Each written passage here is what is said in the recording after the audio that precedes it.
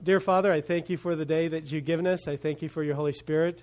I pray, Lord, as we go into your word, that you would teach us, you would strengthen us, you would prepare us, Lord, for the challenges ahead, for the struggles ahead, but also for the victory that we know in Christ. So, Lord, comfort us and guide us. We love you and we praise you. Amen. Well, if you start the day without caffeine, if you can always be cheerful, ignoring the aches and pains, if you can resist complaining and boring people with your troubles, if you can understand when your loved ones are too busy to give you any time, if you can take criticism and blame without resentment, if you can resist treating a rich friend or a rich friend better than a poor friend, if you can face the world without lies and deceit, if you can overlook it when those who love you take it out on you, even though it was no fault of your own when something goes wrong, if you can conquer tension without medical help, if you can say honestly that deep in your heart you have no prejudice against creed, color, religion, or politics, then, my friend, you're almost as good as a dog.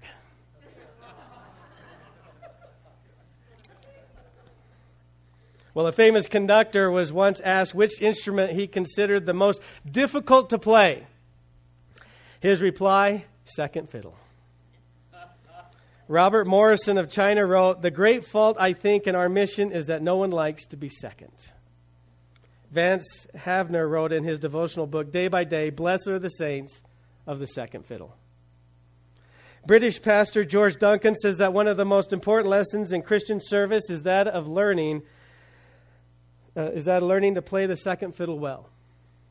Think for a moment how often we come across those whose worth is seldom recognized by men, but I'm sure will never be overlooked by God, and will certainly not go unrewarded by God.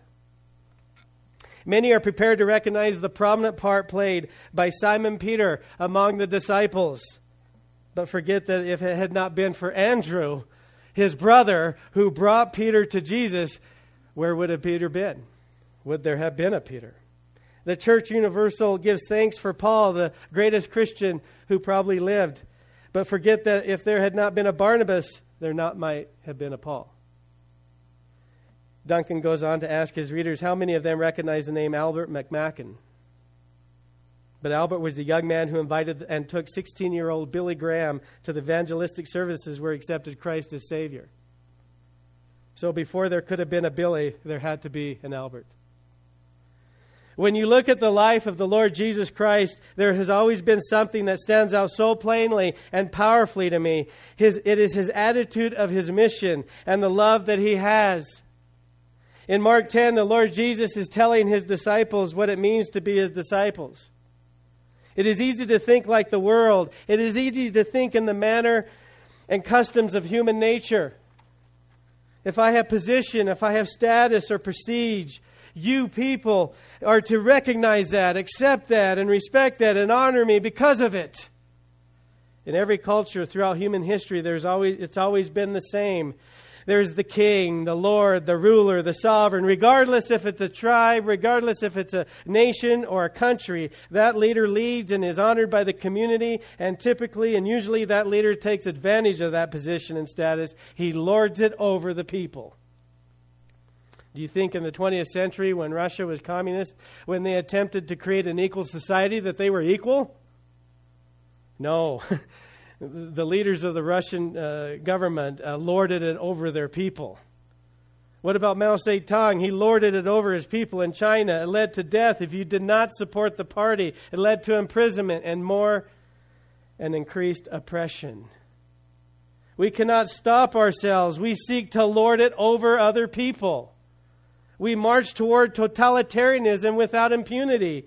Then Jesus, who knows us so well, cut through our arrogance and human selfishness, and he said to his disciples in Mark 10, "You know that those who are regarded as rulers of the Gentiles lord it over them, and their high officials exercise authority over them. Not so with you. Instead, whoever wants to become great among you must be your servant, and whoever wants to be first must be a slave of all. For even the Son of Man did not come to be served, but to serve and give his life as a ransom for many." Christ was committed to a lifestyle of serving and compassion. He sought out people. He healed people. He forgave their sins, and he showed them mercy. Christ defined humility. Christ explained compassion. Christ understood our deepest need. He knows that without God, we will continue to march towards suffering and death. And with God, we are truly saved. We are truly saved. If Christ, who is God, was a man who served and his first thought was other people, are we not to have the mind of Christ? I challenge you today. Serve. Serve because that is the life of Christ. Serve because that is the heart of Christ and the attitude of Christ. Serve because that is who Christ is. He did not seek position. He did not seek status. He did not seek recognition. He sought to serve. He sought to love. In the Conquer series DVDs, the teacher is named Ted Roberts, and he tells this story about a preacher, an old preacher who spoke at a high school graduation ceremony. And this preacher had this old gravelly voice, you know. And this is his opening address, to this commencement address at a high school graduation. This is an opening address. He says, one day you're going to die. It's his opening line. One day you're going to die, and they're going to put you in a hole, say a few prayers, talk about you, then go back to the church and eat potato salad. But I have a question. When you die, are you going to have a title or a testimony? In Exodus, Pharaoh had a title, but Moses had a testimony. Jezebel, in all her bedizenments, I guess that means jewelry, had a title, but Elijah had a testimony. Herod had a title, but my sweet Jesus, he had a testimony. When you die, are you going to have a title or a testimony? I want a testimony. I want to serve as Christ served. Number one, there in your notes, God gives you the opportunity to bless others. Let's go to 1 Kings chapter 12 as we continue our journey through the Kings here. 1 Kings chapter 12, start verse 1. It says, Rehoboam went to Shechem, for all the Israelites had gone there to make him king. When Jeroboam, son of Nebat, heard this, he was still in Egypt, where he had fled from King Solomon. He returned from Egypt. So they sent for Jeroboam, and he and the whole assembly of Israel went to Rehoboam and said to him, Your father put a heavy yoke on us, but now lighten the harsh labor and the heavy yoke he put on us, and we will serve you. Rehoboam answered, Go away for 3 days, then come back to me. So the people went away. In 1 Kings 12, Solomon has died. He reigned as king over Israel for 40 years. He was the wealthiest king that Israel knew. He made silver as common as regular rock. Gold was used for everything. He built buildings. He built the temple. He built the palace. He explored. He created. He invented. He discovered new things. He wrote proverbs. He sang songs. His brilliance was given to him by God, God who is our wisdom. But toward the end of his life, as you read in 1 Kings 11, the many wives that he had, the 700 wives, began to turn his heart against God. He began to serve other gods and idols. He knelt down before these idols and gave offerings to them. God was angry. If you look at 1 Kings 11, start with verse 9. It says, 1 Kings 11, verse 9, it says, The Lord became angry with Solomon because his heart had turned away from the Lord, the God of Israel, who appeared to him twice. Although he had forbidden Solomon to follow other gods, Solomon did not keep the Lord's command. So the Lord said to Solomon, Since this is your attitude, and you have not kept my covenant and my decrees, which I commanded you, I will most certainly tear the kingdom away from you and give it to one of your subordinates. Nevertheless, for the sake of David your father, I will not do it during your lifetime. I will tear it out of your hand of your son. Yet I will not tear the whole kingdom from him, but will give him one tribe for the sake of David, my servant, and for the sake of Jerusalem, which I have chosen. The consequences are fierce when you walk away from God. Why do people who start so well in Christ fall away and end so poorly? It's because they lose their intimacy with God. People stopped praying. People stopped seeking and living and loving God. Solomon served God. He lost his first love. He lost his focus. He became distracted, and God just simply became part of his life, not the Lord of his life. God was no longer the Lord of his life. And when God becomes part of your life, you know what happens? You will forget him. You will not worship him. You will ignore him. And that is what happened to Solomon. He lost his intimacy with God. As a result of this disobedience and neglect, God raised up a man named Jeroboam. Jeroboam was an official of Solomon's. He was in charge of a whole labor force that helped in some building project. A prophet approached Jeroboam one day and told him that God was going to make Jeroboam king because of the sins of idolatry of Solomon. God would take the 10 tribes and give one tribe to David and Solomon. Well, Solomon attempted to kill Jeroboam, but Jeroboam fled to Egypt until Solomon died. This was a prophetic statement by God. This was a prophetic reality. God was going to do this. The kingdom would be split. The split was to humble David's line because of the idolatry committed. What are they going to do? I tell you, serve. Number 1, observation. Understand your calling. You know, as we read about the new king, Rehoboam, it opens up with an interesting statement. Rehoboam went to Shechem. And you go, what is up with that? Rehoboam went to Shechem. Why this place? Why Shechem? Jerusalem would have been the place to anoint the new king. Jerusalem is where the palace is. Jerusalem is where Solomon reigned and David before him. Yet they go to Shechem because Rehoboam knows there's a rift brewing between the north and the southern tribes. Rehoboam wanted to maintain a good relationship with the northern tribes. He wanted to sort of kind of keep them together and keep this civil war from taking place. But going to Shechem is all that he's going to do to accommodate the northern tribes. That's enough for him. When all are assembled, Shechem in a grand ceremony in some fashion is made king. And the people applaud, and the enactment has secured his place as king. But Jeroboam has returned. And with all the kingdom watching, he asks a question. Will you ease up on the harsh labor? Now, throughout your lifetime, you're presented with questions that are pivotal and could be life-changing. Regret comes from these kind of moments from time to time. The what-if questions come to mind. The should I have done something different question comes to mind. Either way, you're typically faced with a question, a milestone moment like Rehoboam was here. The reality of the question that you have is not so much the what but the who when you answer this question. Who are you? What makes us make decisions? What is your calling? What is your vision? Why are you doing what you're doing? You see, when Rehoboam was made king, what was his calling? What was he supposed to do? How was he supposed to live his life? What was his role as king? What is the vision that God gave him? What is the vision that God has given you? When you are faced with a question, you have to ask yourself, not what you will gain, but how can I serve? How is Christ glorified by the decisions I make? How is God exalted? Is this about me or is it about God? It's the question I have to answer when I make decisions. When you start with Christ in your life, that is your vision and that is your calling. When you start with yourself, you become your vision and your calling. If you are following the will of God, regardless of when the questions of life come, if you are obedient, then you're honoring Him. You are exalting God. What is the compelling factor in making decisions? Is it Christ or is it you? I challenge you, serve.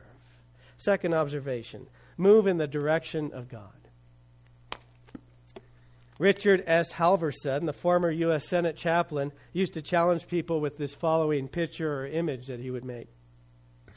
He says, you're going to meet an old man or woman someday down the road, 10, 30, 50 years from now, waiting there for you. You'll be catching up with them, or with him or her, and what kind of old man are you going to meet? He may be seasoned, soft, gracious fellow, a gentleman who's grown old gracefully, surrounded by hosts of friends who call him blessed because of what his life has meant to them, or he may be bitter, disillusioned, dried up, old buzzard without a good word for anyone, soured, friendless, and alone. that old man will be you. He'll be the composite of everything that you do, say, and think, today and tomorrow.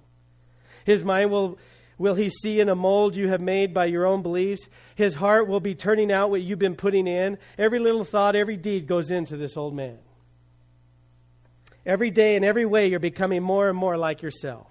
Amazing, but true. You're beginning to look more like yourself, think more like yourself, and talk more like yourself. You're becoming yourself more and more. Love only in terms of what you're getting out of life, and the old man gets smaller, drier, harder, crabbier, more self-centered. Open your life to others. Think in terms of what you can give, your contribution to life, and the old man grows larger, softer, kindlier, and greater. I challenge you, serve. As Rehoboam is asked this question, he tells them to give him some time to think. Give me a few days, and then I'll give you my answer. You know, as I read this chapter, I see something missing. He never talks to God. He never seeks him out. He never calls for a prophet. He never seeks the heart of God. He makes decisions as if God is absent. Where is God in Rehoboam's life? In 1 Kings 14, we see that Rehoboam was 41 years old, a young guy, when he became king. And he served for 17 years, and his legacy is one of idolatry. Let's take a look at 1 Kings 14. Turn there to verse 22. It says this, Judah did evil in the eyes of the Lord. It's interesting they don't say Rehoboam did evil. It says Judah did evil. By the sins they committed, they stirred up his jealous anger more than their fathers had done. They also set up for themselves high places, sacred stones and Asherah poles on every high hill and under every spreading tree. There were even male shrine prostitutes in the land. The people engaged in all the detestable practices of the nations the Lord had driven out before the Israelites. They're never, you look at the idolatry, you look at it leads to immorality, and immorality leads to disobedience, more and more disobedience, and neglect of God, and loss of intimacy with God. There is no thought of God in the land of Judah as Rehoboam is king. There is never a mention of Rehoboam ever seeking God, ever crying out to him. What was he doing for 40 years before he became king? What did he see in his father Solomon in the latter part of his life as Solomon is walking away from God, moving away from him? So Rehoboam moves away from God. He lost his calling. He lost his vision of what God wanted. He led people away from God, not toward them, not toward him. He lost his calling. You know, this world will never move in the direction of God. We know that. We see that. It will move in the direction of self-centeredness and selfishness. The righteousness of God will continue to be mocked and challenged. Don't be surprised that it happens. But resolve in your heart right now that you will not be moved. You will not be swayed. You will not be pressed to follow the ways of the world. Resolve in your heart today that you will stand as a moral voice, speaking of Christ, renewing your calling, shouting His name, following His path, and serving your Lord. Resolve right now that you will not be conformed by the ways of the world, the ideologies, the philosophies, and the politics of humanism, but be transformed by the power of the Holy Spirit and the person of the Lord Jesus Christ. Be transformed and walk in the newness of life. Number 2, God gives you the opportunity for you to listen. God gives you the opportunity for you to listen. Let's take a look at verse 6 of chapter 12. Then King Rehoboam consulted the elders who served his father during his lifetime. How would you advise me to answer these questions? He asked. Answer these people. They replied, if today you will be a servant to these people and serve them and give them a favorable answer, they will always be your servants. But Rehoboam rejected the advice the elders gave him and consulted the young men who had grown up with him and were serving him. He asked them, what is your advice? How should we answer these people who say to me, lighten the yoke your father put on us? The young man who had grown up with him replied, tell these people who have said to you, your father put a heavy yoke on us, but make our yoke lighter. Tell them, my little finger is thicker than my father's waist.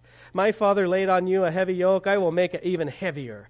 My father scourged you with whips. I will scourge you with scorpions. 3 days later, Jeroboam and all the people returned to Rehoboam as the king had said, "Come back to me in 3 days." The king answered the people harshly, rejecting the advice given to him by the elders. He followed the advice of the young men and said, "My father made your yoke easy. I will make it even heavier. My father scourged you with whips. I will scourge you with scorpions." So the king did not listen to the people, for this turn of events was from the Lord, to fulfill the word of the Lord had spoken to Jeroboam, son of Nebat, through Ahijah the Shilonite, the prophet. You know, Rehoboam thought, although he does not seek out the will of God, he did seek out the advisors and elders that had served Solomon. And these guys understood the political climate that existed. They gave him the advice that Rehoboam didn't want to hear, but he knew what was good for the kingdom. And Rehoboam does not like what these elders had to say. He does not appreciate what they said because they did not tell him what he wanted to hear. Now, you have to understand that the answer that Rehoboam is given is not about keeping the kingdom together. We know it will be split. The kingdom will be split. Jeroboam will make it happen, because if Rehoboam gave in to the demands of the people, Jeroboam probably would have found some other means to do it. But what you have to realize is that God's will is played out in the pride of man. God did not have to make Rehoboam prideful. He just had to expose his pride. And he knew the kingdom would be split. It was the same with Pharaoh in Egypt. First observation. Listening is serving. Listening is serving. You have a mindset of serving. You have the heart of God. Rehoboam went to Shechem to calm what he saw as a civil unrest about to break open. He thought by just showing up, that was good enough. I showed up. You ought to serve me. We're good. I accommodated you. He had served them. He had done his duty. But then the question came, can you ease up? Can you calm down on the harsh labor and the heavy yoke? What really got him mad, though, was that there was a condition attached to it. If you ease up, we'll serve you. And what happens when you expose a prideful heart? You get anger. You get force. You get oppression. You know, Jesus was never about anger. He was never about force or oppression. He was about serving. Let's take a look at Rehoboam's life. He grew up rather wealthy, didn't he? His father was a multi-billionaire. He probably went to the finest schools. If he lived today, he would have probably gone to an Ivy League school, got a car at 16, a $100,000 car. He would have had $1 billion trust fund. He would have enjoyed the finest food. He would have traveled around the world. He was basically a spoiled kid, Rehoboam. And he grew up with kids who were given what they wanted. The people that he went to and said, "What should I say to them?" Those were the kids he grew up with. Those were the kids that also had wealthy homes and wealthy lifestyles. He had it all. But where was God in all of this? What did Solomon teach him? Did Solomon even know Rehoboam? With 700 wives, I'm sure he had more than one kid. What did Solomon teach him? What did Rehoboam see? When you receive this much power without really gaining it, you do whatever you can to keep it. Rehoboam wanted to live like his father, but he wanted more than that. He wanted to be better than his father. He wanted to be better than his father in power, not in serving. All he had to do was listen to God, obey him, and he would have been greater than his dad. I guarantee you that had Rehoboam followed God, listening to God, served God, God would have blessed him nonetheless. So now Rehoboam has rejected the elders of Solomon's advisors. And he goes to the elders of the young men that he grew up with, who had the same lifestyle, who had the same wealth, prestige, education, literature, status, and egos the size of Texas. They knew Rehoboam, and he hired them as part of his cabinet. They are royal officials. They're spoiled and full of pride. And they basically tell Rehoboam that he's to be the one that will make the conditions, not them, not the people. You make the conditions. The people don't make the conditions. If you think Solomon was tough, Rehoboam, you're going to be tougher. Why is it that we think that we have to, by way of force, demand people to live a certain way? Why not inspire them? Why not serve them? You know, there's a sad statement in verse 15, 12:15. So the king did not listen to the people. He did not listen, so he did not serve. He had a vision, and that vision was about him, not God. Christ is different. He offered. He did not demand. Rehoboam says, you think Solomon's yoke was heavy? Mine's going to be heavier. What does Jesus say in Matthew 11? He says, come to me, all you who are weary and burdened, I will give you rest. Take my yoke upon you and learn from me, for I'm gentle and humble in heart, and you will find rest for your souls. For my yoke is easy and my burden is light. What a contrast. I challenge you, serve. Second observation, listening is respect. Listening is respect. You know, to listen to someone is to respect them. What was Rehoboam going to gain by harsh labor? Buildings were built, peace was secured, the path wide open. What would he gain? But for some reason, he was feeling disrespected, so he knew force was the way to go, the only way to go in his mind. Why not try humility? Why not seek God? What would have happened? You know, when I remember in 1996, I graduated from seminary with my Master of Divinity, masterfully divine. And, you know, when I graduated with my master's degree, I was the smartest man in the world. Any church issue I could handle. Bring it on.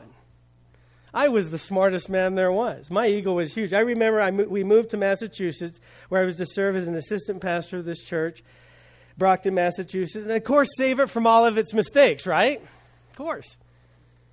And I remember thinking how certain people in this church was keeping the church from moving in the right direction. Those people were the elderly people, the senior citizens. They just didn't appreciate how great, how smart I was, and how brilliant I was. And I remember thinking, well, they won't stop me. We'll just do it. We'll just make the change. Whatever the issue, we'll make the change. We'll just force it on them. And I remember one day as I'm reading and studying, God spoke to me. Mark, you have a prejudice. You have a prejudice, a deep prejudice. Do you see how you view certain people in the church? And it brought me to my knees, and I remember just weeping before God, saying, I'm so sorry, God. I'm truly sorry. And so the next Sunday, I get up and I confess my sins to the church. And I said to those people, the senior citizens, and I apologized to them, I am truly sorry for my attitude. And you know the beautiful thing is, he took it away. He took it away. And I gained a new appreciation of their wisdom and their beauty and their servanthood. And I didn't feel that way anymore. And they became some of my closest friends. They were a blessing to me. So I tell you, serve. Number 3, God lets you face the consequences of your actions. Let's look at verse 16. When all Israel saw that the king refused to listen to them, they answered the king, what share do we have in David? What part in Jesse's son? To your tents, O Israel. Look after your own house, O David. So the Israelites went home. But as the Israelites who were living in the towns of Judah, Rehoboam still ruled over them. King Rehoboam sent out Adoniram, who was in charge of forced labor, but all Israel stoned him to death. King Rehoboam, however, managed to get into his chariot and escape to Jerusalem. So Israel had been in rebellion against the house of David to this day. When all the Israelites heard that Jeroboam had returned, they sent and called him to the assembly and made him king over all Israel. Only the tribe of Judah remained loyal to the house of David. When Rehoboam arrived in Jerusalem, he mustered the whole house of Judah and the tribe of Benjamin, 180,000 fighting men, to make war against the house of Israel and to regain the kingdom for Rehoboam, son of Solomon. But this word of God came to Shemaiah, the man of God. Say to Rehoboam, son of Solomon, king of Judah, to the whole house of Judah and Benjamin, and to the rest of the people, this is what the Lord says. Do not go up to fight against your brothers and the Israelites. Go home, every one of you, for this is my doing.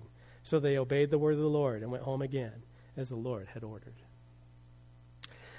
As Rehoboam rejected the advice from the elders of Solomon and accepted the advice of those kids who had grown up with him, what you're seeing on both sides is a lack of humility. We refuse to work with you. What you see is pride taking over. You see no willingness to seek after God's heart. What you see is an unwillingness to serve and to seek out the will of God. What you see is civil war. The two kingdoms are now, unfortunately, a reality. Division. First observation, do the right thing. Even though it was destined to be split because of the idolatry of Solomon, why could Rehoboam not have done the right thing? What would have happened had he done the right thing? Many times when faced with certain situations, when our lives are challenged, when we're made fun of, when we're attacked, when we attack back, I say, let's do the right thing. What would happen had Rehoboam acquiesced to the people's demands? I tell you what would have happened. The onus would have been on Jeroboam. He would have had to make the next move. He would have had to force the issue. He would have had to do something. When you do the right thing, you're putting the pressure on others to demand their own way. You're standing against the opposition, the enemy, and the ideologies of the world. Immediately, when Rehoboam returns and gives Jeroboam's group his answer, civil war erupts. Civil war erupts. However, it also gave fuel for Jeroboam to accomplish his desire of being king. Had Rehoboam eased up, given them freedom, helped them, inspired his people, sought after the Lord, Jeroboam would have had to find another way. When you face opposition, do the right thing. When you're attacked, do the right thing. When you're not appreciated, do the right thing. When you're insulted, do the right thing. When you mess up, do the right thing. And the right thing is to serve. I'm reminded of Jesus' word in Matthew 5, verses 38 through 42. You heard that it was said, eye for eye, tooth for tooth. But I tell you, do not resist an evil person. If someone strikes you on the right cheek, turn to him the other also. And if someone wants to sue you and take your tunic, let him have your cloak as well. If someone forces you to go 1 mile, go with him 2 miles. Give to the one who asks you, and do not turn away from the one who wants to borrow from you. You know, as I contemplate these words, I realize the amazing love that we can have because of Christ. And when we live this out, the amazing love that is seen, to glorify God. When I read these words of Christ, Christ is calling us to do the right thing when the world, the culture, the ideologies, and the philosophies are demanding us to do something different. When they are trying to make us not do the right thing, we do the right thing. When they're demanding we follow after them, we do the right thing. We follow God. You see, if you act in the manner of your own heart, you will follow the ways of this world. But if you follow God and His heart, you will stand opposed to the ways of this world. When your own heart tempts you away, when the shiny new toy calls you, when the politics and the ideas of the culture sway you, do the right thing. Honor God. Serve others. You know, as I look at the people in this town, as I see people falling into sin, walking in immorality, my heart breaks for them. As I read about the politics of the day, as I hear about the shooting in Charleston and the horror of that event, and also the ridiculous politicking that goes on after that, I can easily get angry.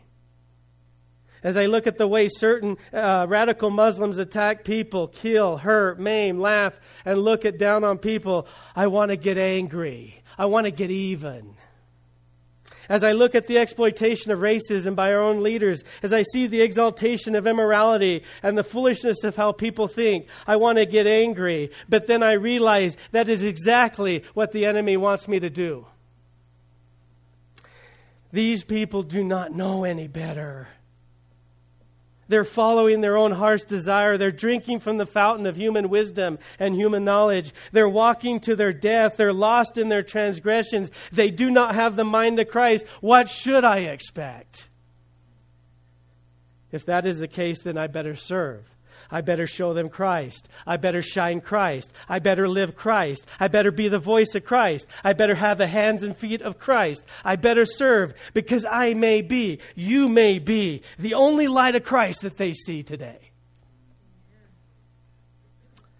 You may be, I may be the only light of Christ to the people around me. And let me ask you, will they appreciate what you do? They may laugh at you. They may mock you. They may hate you.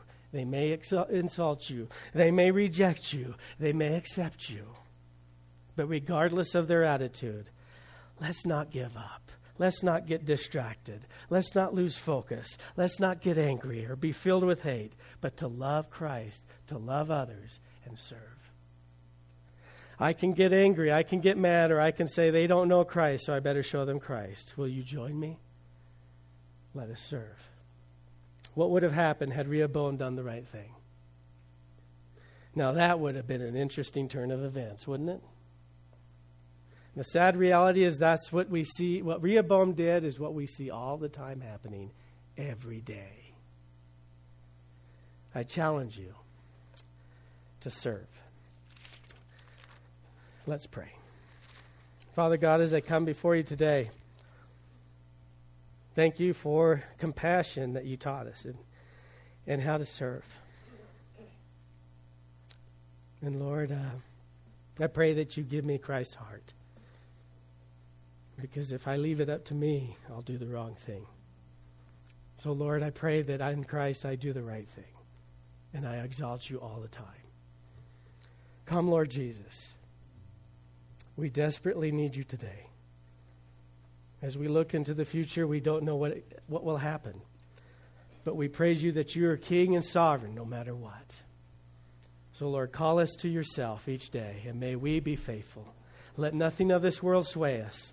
Let nothing of the enemy tempt us away from you. But may we stay truly rooted and resolve in our heart that we love you. In Jesus' name.